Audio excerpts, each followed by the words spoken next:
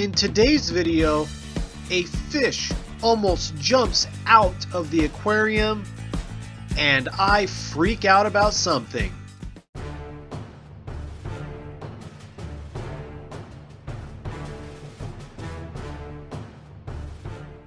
Hello everyone, this is Paul the Inventory King. Hope you guys are all having a great day and enjoying your fish. If this is your guys' first time to my channel, I would love if you could hit the subscribe button and if you guys could hit the notification bell, and you'll get notifications when I release a new video. So if you guys could do that, that would be awesome. So today we're going to talk about catching fish. There we go.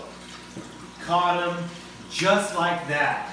The best way to catch a fish without stress. Yeah, catching our fish in aquariums could be a challenging thing. All about slow. I don't know about you guys, but there are times I am frustrated and I am ready to just lose my mind because these fish are just evasive and you can't catch them. It's a pain. I mean, you're trying for 5 minutes, 10 minutes. The fish is so stressed out by the time you could even catch it. I finally found a way that allows me to catch these fish easier, stress-free, and I wanted to share that with you guys. So ask yourself, when you're trying to catch a fish in your aquarium like the one down over here, yep, a tank like this, do you ever have issues? Issues where you just can't catch the fish? So we're going to go ahead and pick a fish to try to catch in here. So this is a 125 gallon aquarium, 6 feet long. Let's try to catch this borley eye right here. So this is the fish that is going to be in the video today as an example. It is going to be this borley eye. Let's try to catch him. And he almost just ended up outside of the tank. So I know there's ways to do this. You try to corner them, obviously. Okay, all about slow.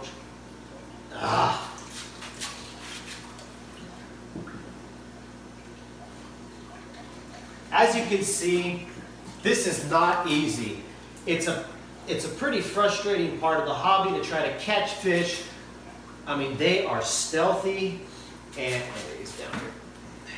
As you can see, there's got to be a better way to catch fish, and I do have 2 ways to help make this a lot easier.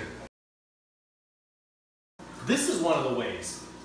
Do a water change. Lower that water down, because when you lower the water down, your fish have less room to evade you. So let's go ahead and show you an example of how much easier it is to catch a fish with the water lower.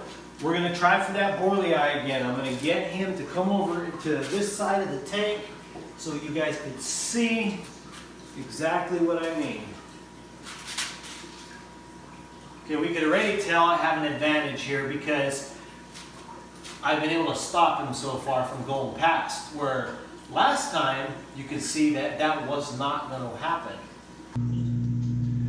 So as you can see, I'm just cornering them constantly so that I can try to figure out the advantage. Ooh, like that time he got past me. Try it again.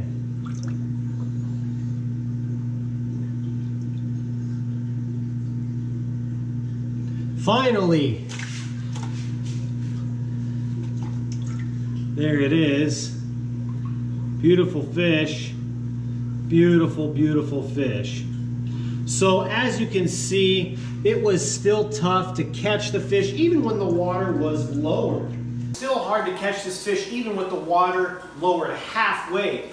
If you go down to about here, it's going to make it a lot easier for you. But here's the thing, sometimes when you need to remove a fish, who has time to just do a 50 to 75% water change to make it easier for you and less stress for the fish? Oh, I got a way. So far, what we have done is we have tried to catch the fish when the tank is full of water, and we've also tried to catch the fish when the tank is halfway full of water. So we're gonna go with the lights out now. So what we need to do is we need to leave the fish room. We need to come on over here. We need to go ahead and turn turn the light out on the tank, and we also need to turn the light out.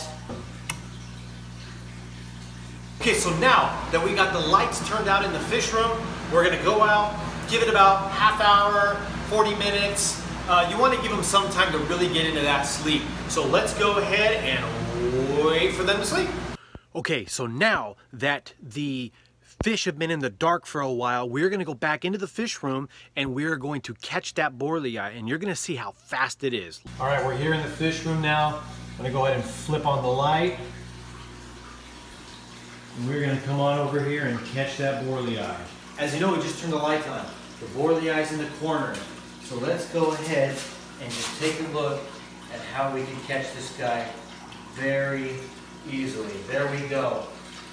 Caught him just like that. Just like that.